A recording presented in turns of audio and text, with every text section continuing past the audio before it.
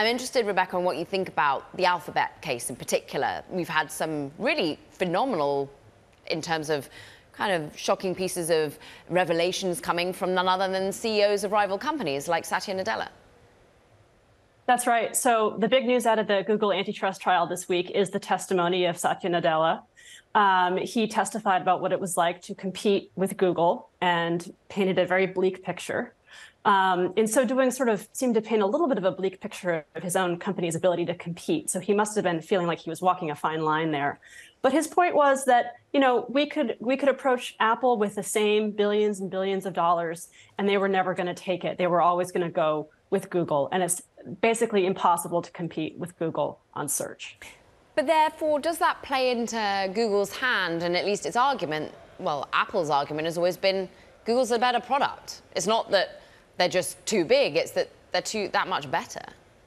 That's right. But the rest of the testimony over the past few weeks, a lot of it has focused on this idea of scale and how scale is essential to build that better search product. So part of why Bing was willing to pay as much as it was to be the default on Apple was that they wanted to get the scale. It was worth it to them to lose some money on that deal in the short term if they could have the user data to build a product that could really compete with Google. And so the question in this case, one way of framing it is Google better because it's big, or is Google big because it's better? Google wants you to think the latter. They want you to think that they won and they're big because they have a better product. And I think the government is trying to tell a little bit of a different story, saying you kind of have to be big to be good. You ought to let other companies have a shot at becoming big.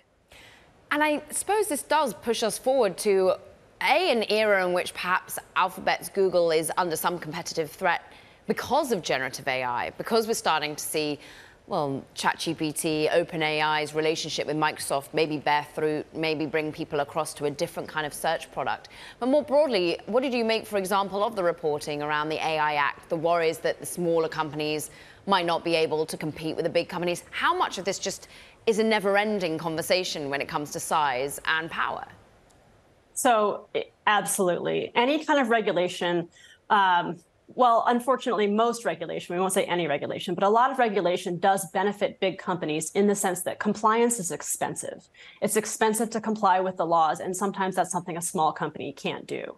It's another reason why being big is important and why we need to allow other companies besides behemoths like Google, at least in the search space, to get that kind of size and scale. What's a little funny about this, of course, is Microsoft is not a small company by any measure, but it is in terms of market share for search.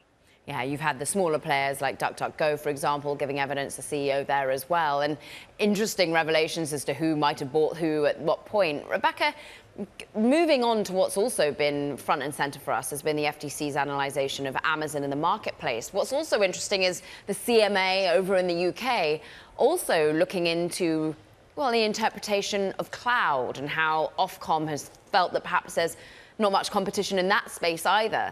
Can you just paint a picture of how regulation is evolving here, UK, EU? Is everyone fighting the same fight here?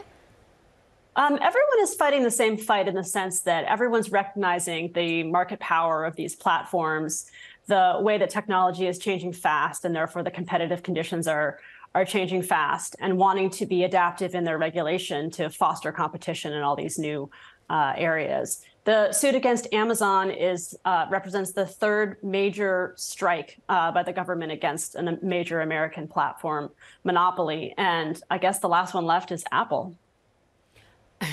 Indeed. And I think to that point, when you're drilling in on the likes of Amazon, and Amazon also getting into other people's competitive space, of course, it's becoming an advertiser in and of itself and being able to draw that away from perhaps some of the social media giants out there.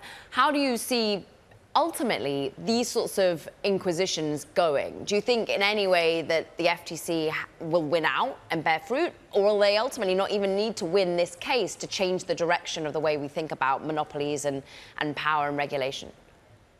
I think both things are possibly true. So first of all, it's too early to say that the FTC and the DOJ's attempt to rein in big tech has been unsuccessful. They've had some disappointing losses in court, but they've also had some small wins, and it's also only been a couple of years since they've been trying to do this. We look back at the 70s when, in retrospect, antitrust turned on a dime. But actually, it really took many years for that to crystallize. And so I do think it's too early to say. And I think as far as the long run prospects for these imperatives, I think that it depends on the political will. Law is not impervious to what the people want. And I think people are starting to be more skeptical of market power by major tech monopolies. They certainly are. And in that respect, we were all, of course, aware that the FTC investigation of Amazon is going to take, well, at least 18 months even to start. Do you think the timelines here are in any way in an investor's mindset, something that they should be thinking about? Well, you sort of said it before when you said you have to win to change the situation. And I think that the delay is kind of a part of that explanation. So yes, it may not be true that you file a suit and then, 6 months later, there's a resolution and you have an outcome. In fact, it might take so long that the competitive conditions change and the thing that you were suing about isn't really true anymore because the market's moved on. That was true about the Microsoft case. It took too long to really allow Netscape to survive.